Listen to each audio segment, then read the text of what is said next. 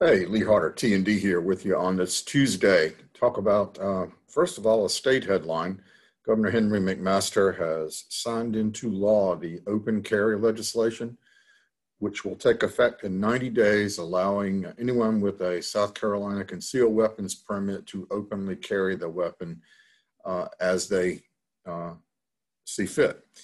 Okay, also today, Governor Nikki Haley's Original Six Foundation yesterday, or we reporting today, had a big event in which they donated books to Bamberg County students.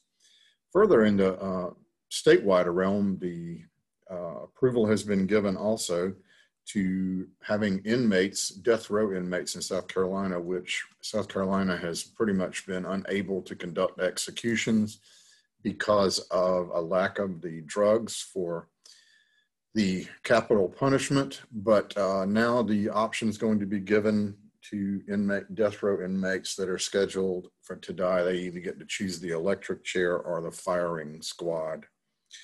Okay, over in sports, Bamberg Earhart softball got a big win, counting down, trying to play for a title and to move on in the playoffs. All right, Claflin softball, interesting, got a regional bid. We'll be playing in Pennsylvania beginning Wednesday in an NCAA regional. And over on the editorial page today, I urge you to take a look at the editorial about face masks and some of the confusion on that and how we're in a total transition period. Tried to put some perspective on that and offer the concept that the idea behind doing away with masks completely at the moment is probably unrealistic.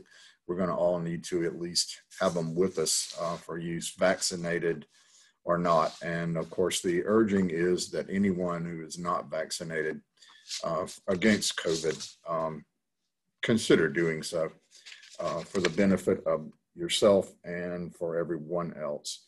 All right, tnd.com, got that real special going for you.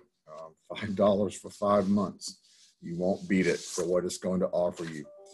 All right. Hope you have a good day, and I will greet you on Wednesday, excuse me.